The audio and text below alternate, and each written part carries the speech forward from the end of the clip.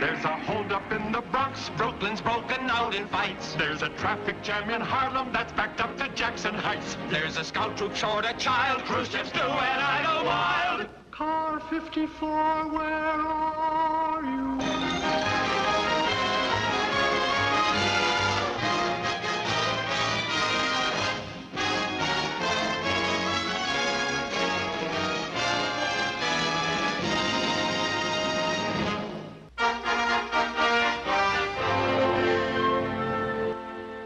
Re-elected as Vice President, Hugo Antonucci. Re-elected as Recording Secretary, Joe Steinmetz. Elected as your new treasurer, Gunther Tootie. Are you kidding? Tootie, treasurer! Order, order. Gunther's your new treasurer. We got over $800 in the treasury. We're gonna let him handle it? You gotta be kidding. Order.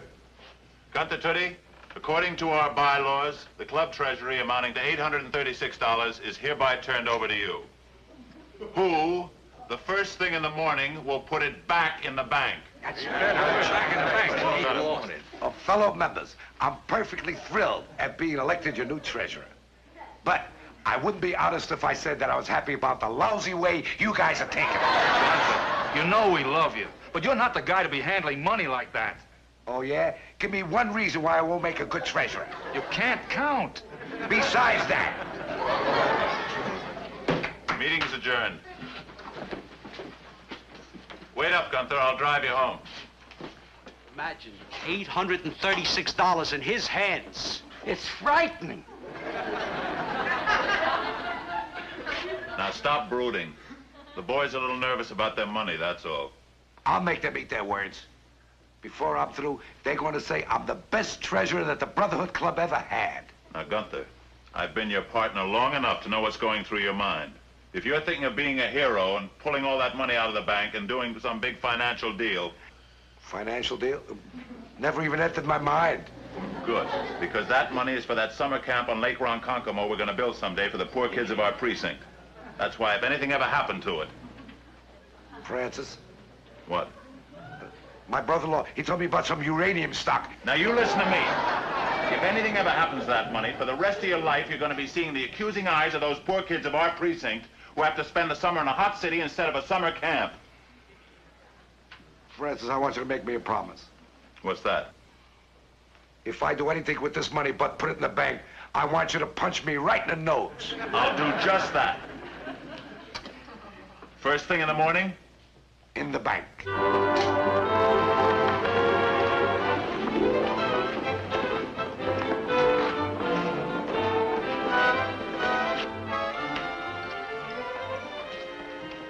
Officer Tootie, Yes? have I been looking to run into you for months? This is for you. A wristwatch for me? Don't you remember me? Foster, Fink Foster. I had that cigar store. We caught you taking bets on horses. We had to padlock you. But we were just doing our duty. Are you kidding? That was the biggest favor any man ever did for me. I closed that joint, sold it for $800, and went into the stock market. Stock market? Look at that. 40 grand. $40,000. I've taken it all out of the bank, and I'm buying Peruvian tin plate. It's at $2 a share. It ought to go to 100. 100? No, I'm sorry. This money goes in the bank. Okay, it's your life. I suppose we have to have poor people, too. See ya.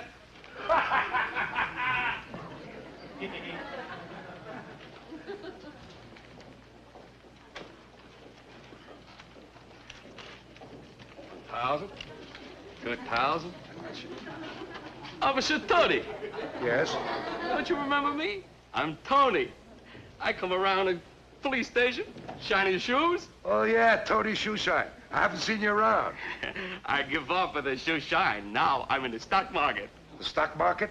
That's right. I started with $800. Va-va-va-boom. Va-va-va-voom? Yeah.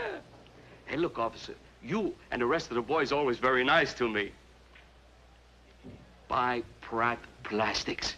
Is it good? Is it good? I'm putting everything in myself. Today, it's 50 cents a share. Next week, it's gonna be $50.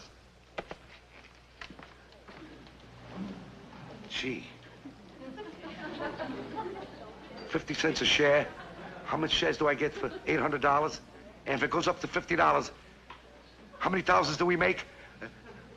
Well, Harris right. I can't count. Next, do you wish to make a deposit? Are you kidding? I never saw anything like it. Right out on the sidewalk. One policeman punching another policeman in the nose.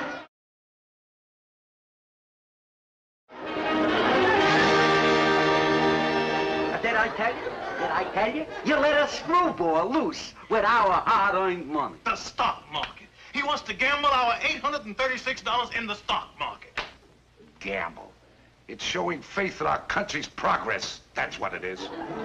We're just following the footsteps of great men who bet on the future of America. George Washington, Thomas Jefferson, Fink Foster, Tony Shoeshine. The chair will entertain a motion to investigate, select, and buy stocks with our available funds. Do I hear a motion? I move that we have our treasurer's head examined. Besides, that comes under new business. Muldoon, talk to him. Gunther, for the last time, put it in the bank. Put it in the bank. Everybody's cleaning up, and we got $836 laying there doing nothing. You know, maybe he's got something there. I got a cousin too dumb to come in out of the rain. He played the stock market, now he's got an apartment on Park Avenue. Now listen, I know Tootie's enthusiasm. Don't get sucked in. It's like a disease. You're out of order. Besides, you're not even on a committee. Look, everybody's making money on the stock market these days. Why should we be the only slobs left out in the cold? Yeah. I say we take the money and put it in the stock market. I say if we do that, we'll be the first investors to lose every cent in the first half hour. Well, what makes you so sure? Because Tootie thought of it. That's the confidence I have in this man. You're right. Order! A motion has been made and seconded. All those in favor, raise your hands. Opposed? Chicken. Motion is carried. Now, what was the name of that stock that Fink Foster and Tony Shoeshine gave us an inside tip on? Peruvian tin plate and Pratt Plastics. That's it. Come on, let's go and buy it. Now, wait a minute, you guys. Okay, you guys voted to buy stock. Do it in the right way. Get some good advice. I have a cousin Kevin who works down on Wall Street for some investment counselors. Let me take you down there. Are you kidding? Fink Foster and Tony Shoeshine told us that the stock is going to skyrocket, and that was yesterday. Every minute we spend here is probably costing us thousands of dollars. Come on. Wait. I'm pleading with you guys for your own good. Let me take you down to those investment counselors. Their office is downtown. Clark, and Hershkowitz. Clark, and Hershkowitz. Listening to that name just cost us $200. Come on, let's go.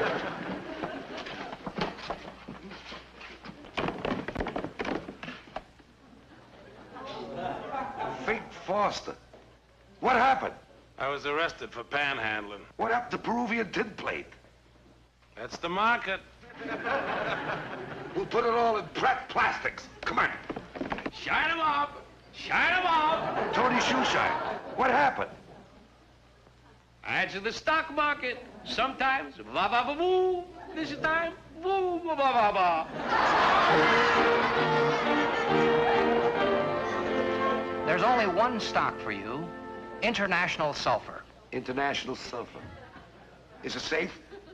Officer Tootie, International Sulfur is one of the cornerstones of our nation's economy. If it goes, the country goes. Sounds kind of risky. Oh, brother. The boy plunger of Wall Street. Come on, make up your mind. You're wasting Mr. Clark's time. How much is a share? $412 a share. Here. We'll take 2 shares. I'll write your confirmation. Did I do right, Francis? Of course. Of course, you're not going to get rich quick, but at least you'll be able to sleep nights.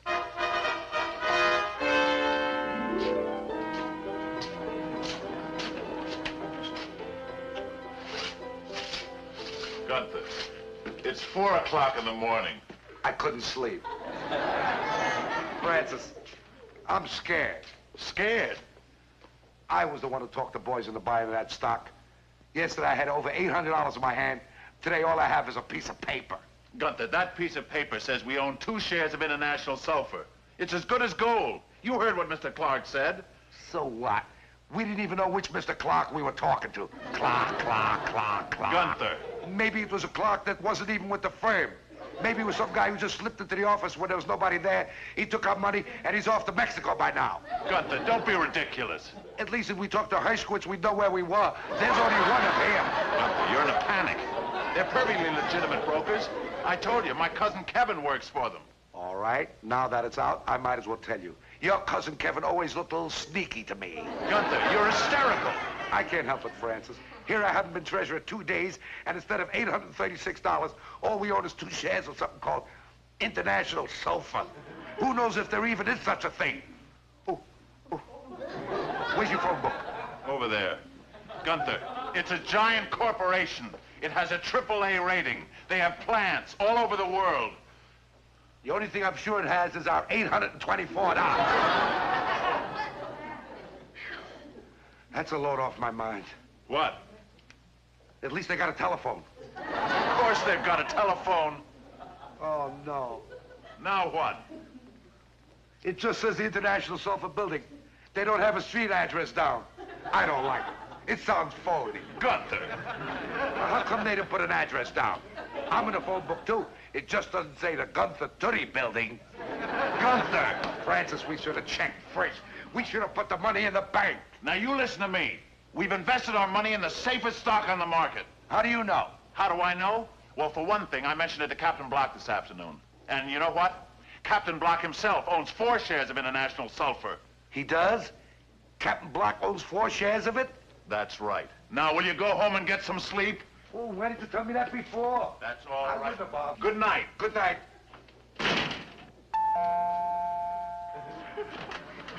Now what?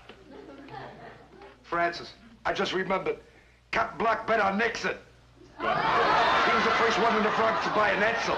Gunther. He's still a member of 6 pyramid clubs. Oh, brother, will you go home and get some sleep? I'll never sleep again. Not until I see with my own eyes there's such a thing as International Sulfur. Good night. Good night.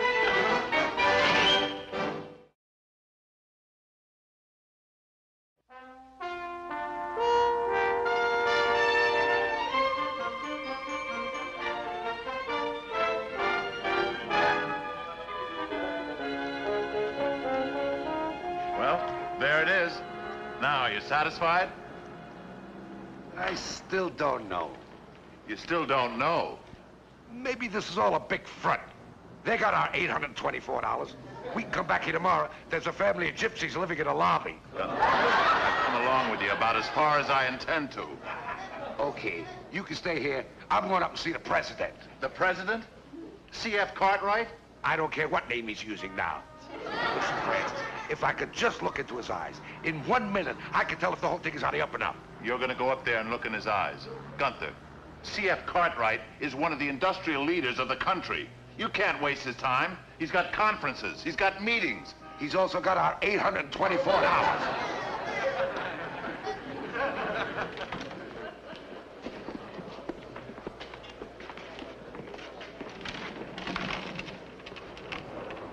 Floor, please. Mr. Cartwright's office. That's the 45th floor. Say this, Mr. Cartwright. Is everything all right with him? With Mr. Cartwright? Yeah. I wouldn't know, officer. I never see him. You see, he has his own private elevator. Ooh, he sort of keeps his comings and goings secret, huh? In other words, if he sort of wants to pack up and leave, let us say, for Mexico, nobody would know about it, huh?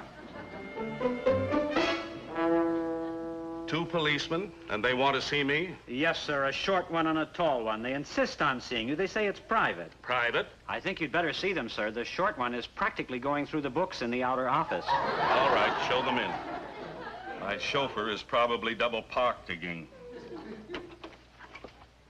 Will you please step this way, officers? Mr. Cartwright is in here. Mr. Wayne. I'll be right with you. I'll have to see you, gentlemen. Mr. Cartwright is busy. Oh, I have all the papers drawn up. Well, come in, come in.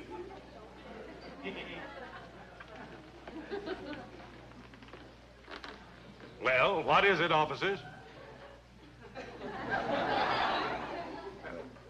How's business? Business. Fine, Fine. Do you own this building, or is this a sublet? A sublet? Mr. Cartwright, let me explain to you about my partner. Can you? You see, Mr. Cartwright, Gunther, that's his name, Gunther Tootie. How do you do? How do you... excuse me.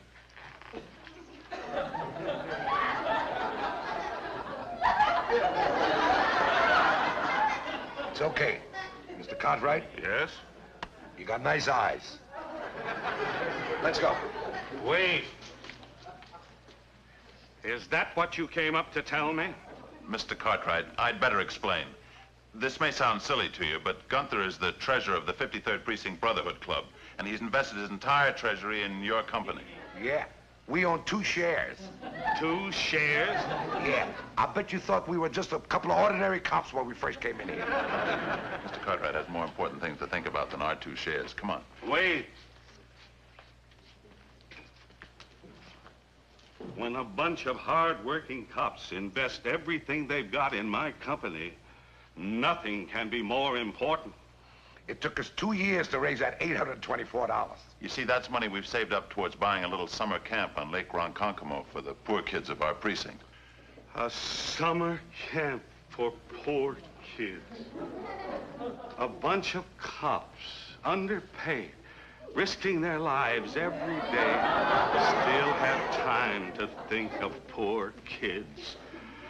Tell me more about it. Oh, we'd like to, Mr. Cartwright, but we're on our lunch hour. Come on, Gunther. Here, let me show you to the door. A summer camp for poor kids. I'm going to help you with that camp.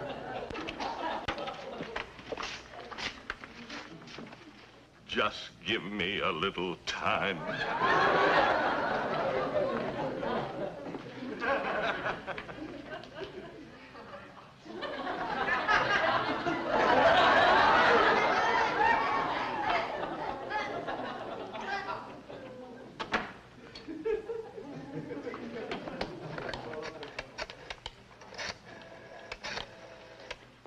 JJ, hold that bond issue on international sulfur. Don't panic, I'll explain later.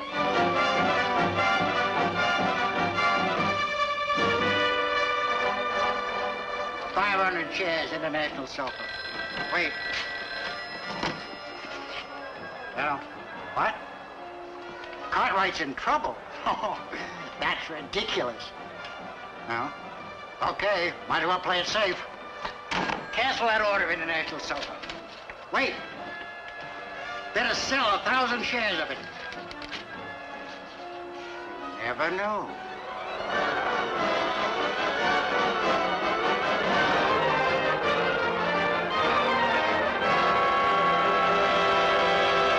How about that?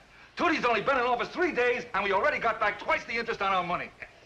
Not only that, you can never tell about sulfur. It's liable to catch on and skyrocket. Boys, let's give a cheer to the best treasurer our Brotherhood Club ever had. Oh, come on. Hip, hip. Did I tell you? Did I tell you? What is it? What is it? Headlines, that's what it is. International sulfur drops 20 points. Where? Let me see that. Wall Street was stunned when, for no apparent reason, international sulfur for the first time in 10 years dropped 20 points. 20 points. That means we lost how much? Look who I'm asking. Experts remain baffled. Why one of the world's most financially solid institutions should suddenly dip 20 points is today's #1 mystery. Mystery? There's no mystery. The answer is clear. Tootie bought it. There must be some mistake. There's no mistake. If you bought shares in a telephone company, the country would go back to smoke signals. Quiet. Now, let's not panic. Gunther bought you the safest stock on the market, international sulfur. Sulfur. I could have told you it was a dud. I could have told you. My wife spends every cent I make. She buys everything. But in all the years we've been married, not 1 ounce of international sulfur. I tell you, boys, if my wife didn't buy it, it means it's not made. Wait a minute. Wait a minute. Let's look at the bright side of things. We got something we never had before. A tax loss. Quiet. All right. What are we going to do? I know what we're going to do. I was never wrong about a man's eyes. I'm going up and see Mr. Cartwright. I'll go with you. You go. We're all going to. It'll probably be back to normal by the time the market closes today. What is it? The police are here. The same two? Yes, but there are more of them. They all came back. Show them in. Mr. Cartwright, isn't there something you want to tell me? Tell you? Yes, don't keep them waiting. Yes, sir. I'll get them out of the outer office. Hello. I haven't the biggest idea what caused the dip. Hello, Mr. Cartwright. Boys, I'm glad you're here. I assure you, boys, the company has never been in better shape. We trust you, Mr. Cartwright. They trust me. You men are now part of the company. I want you to know what you are a part of so you won't worry about these slight fluctuations. Here, study these sales figures. Here's our quarterly report, our production schedules, and here are the plans for the new factories going up. And here's the official history of the company. I want you all to have a copy. Sorry to have troubled you, Wayne. No trouble at all. Did you get those figures? The company's never been stronger in its history. Better get the word out to start buying before it goes back up.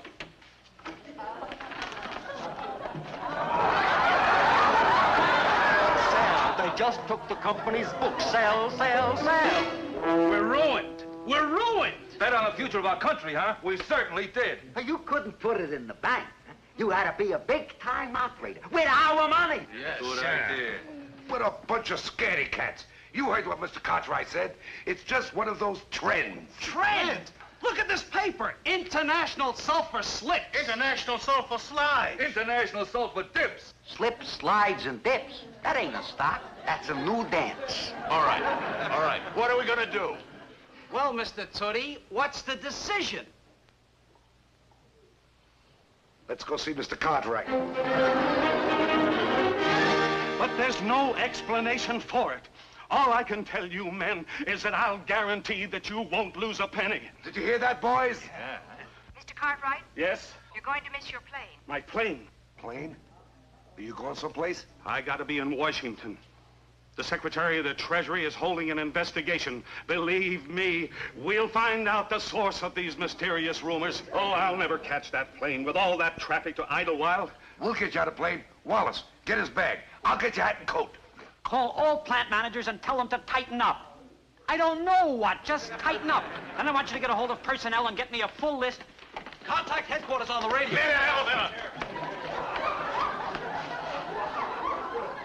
It's too late. They got the old man.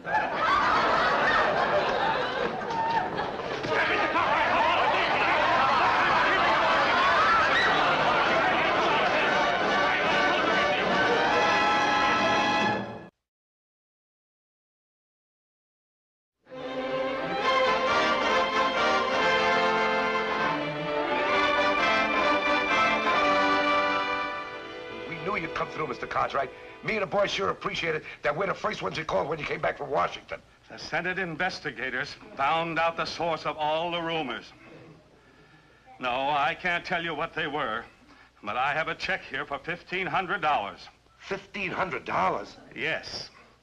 No matter what International Sulfur is selling at right now, I want to buy your 2 shares back. For $1,500? We'll be right over. No. Don't come here. I'll have it sent over. Gosh, Mr. Cartwright. Wait. I have a personal message from the Secretary of the Treasury to you. A personal message from the Secretary of the Treasury? What did he say? Put it in the bank.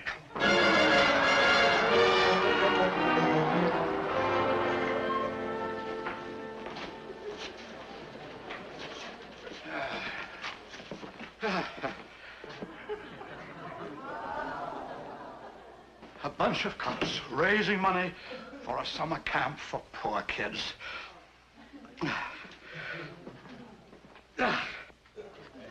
Give me that money back I just deposited.